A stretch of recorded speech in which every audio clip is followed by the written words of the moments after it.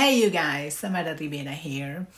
So I want to talk about how I came to the conclusion that I am not into politics. I've always known it.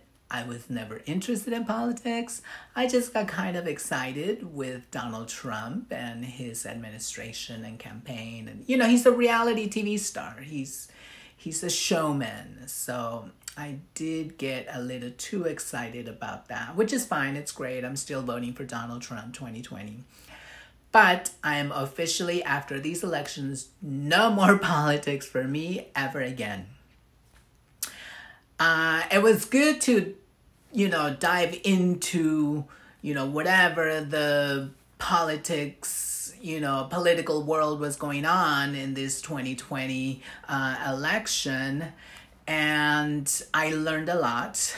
But also I realized finally that there's a lot of corruption, regardless, from both sides, both political parties. There's a lot of evilness, I think. There's some people that some politicians that I'm not saying that politicians should care about people, but I mean, there's certain things like they need to come to an agreement about these COVID relief funds and all that stuff between Pelosi and Trump and all that, and put their egos aside. That's what I'm talking about. Like it's like, it's getting a little too crazy. So yeah, after doing more research, also it seems that we're being manipulated. We're being manipulated by the media, by, the internet, social media, by everything.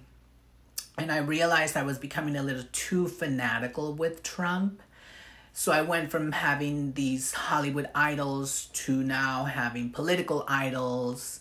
And now, somebody said, I watched a video that somebody said, you should not be, so supportive to the point that you can't see outside of your candidate that you're supporting, and you should not be hating on him either. You should be balanced in the middle, where you could be neutral but still support your candidate and still see the good side and bad side of the other candidate.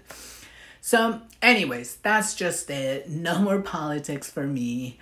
I've just ran out of political energy for that. So I think it's also set up. I think Trump is winning, and I think it's been set up that way. And that's fine, whatever. I'll take the lesser of two evils, I think. So that's it. No more politics.